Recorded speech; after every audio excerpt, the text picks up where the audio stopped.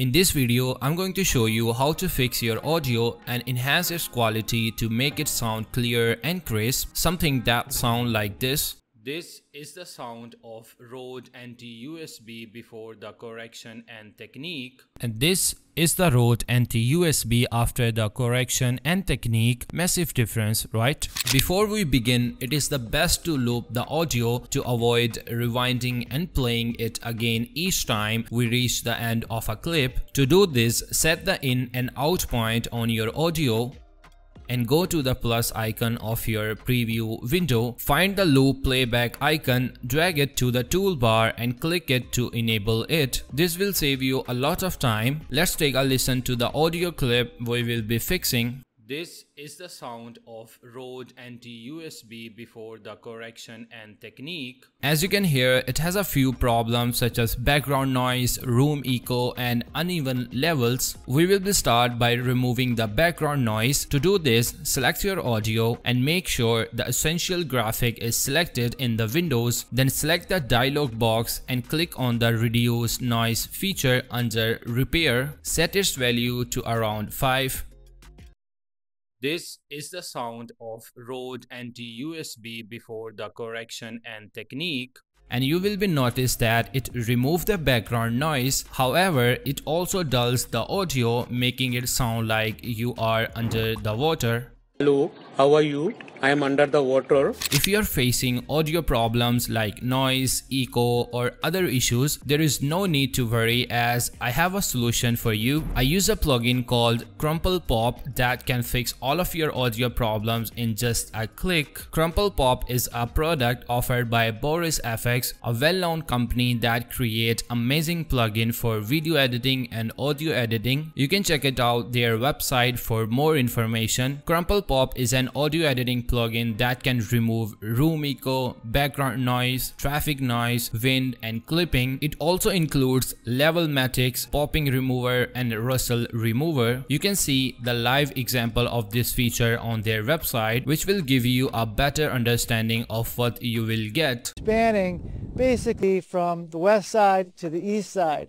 Let's talk about good audio and how sometimes it just doesn't happen.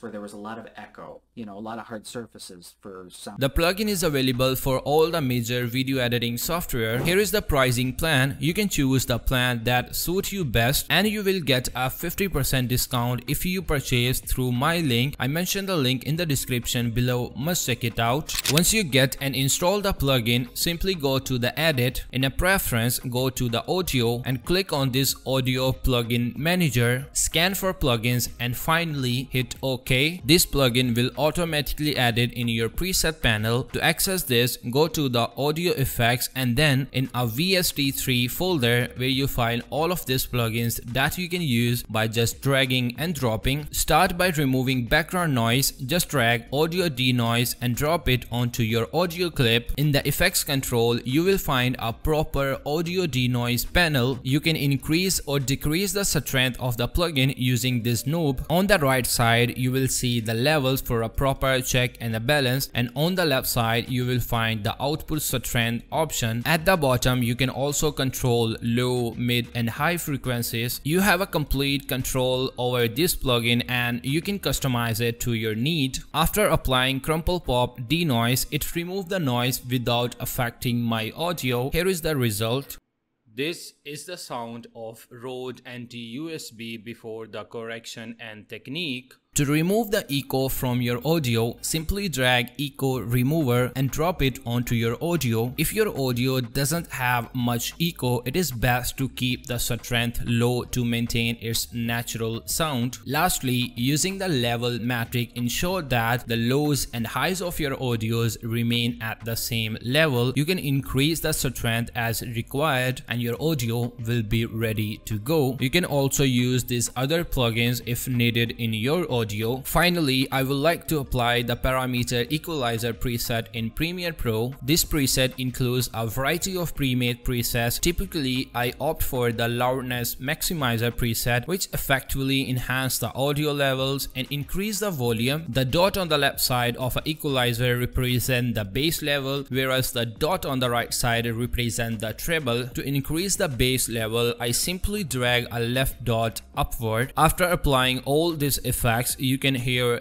the massive difference in the audio quality. Here is the final result. This is the sound of Rode NT-USB before the correction and technique. And this is the Rode NT-USB after the correction and technique. Your audio sounds great. Now the final touch to make it perfect is to add some background music that enhance your audio and make it more energetic. I personally use Epidemic Sound for all of my videos because they have a vast library for music that allows me to find the perfect track for every situation. If I find a track that I really like, I can simply click on the find similar icon and discover more tracks like it. This saves me a lot of time and efforts. In addition to music, Epidemic Sound also offers a variety of sound effects which are incredibly useful. Just search for any sound effect that you need and there we are. Their pricing plan are affordable, and if you own only one channel, you can go with a personal plan, and if you own more than one channel, you can choose the commercial plan as well. Both plans offer monthly or yearly subscriptions. I mentioned the link in the description. With that link, you will get 30 days free trial. Make sure you don't miss out this opportunity. So yeah, that's all about this video. I hope you find it helpful. If you did, please consider subscribing to my YouTube channel and leave a comment if you have any question. Thank you so much for watching this video. I will see you in the next one.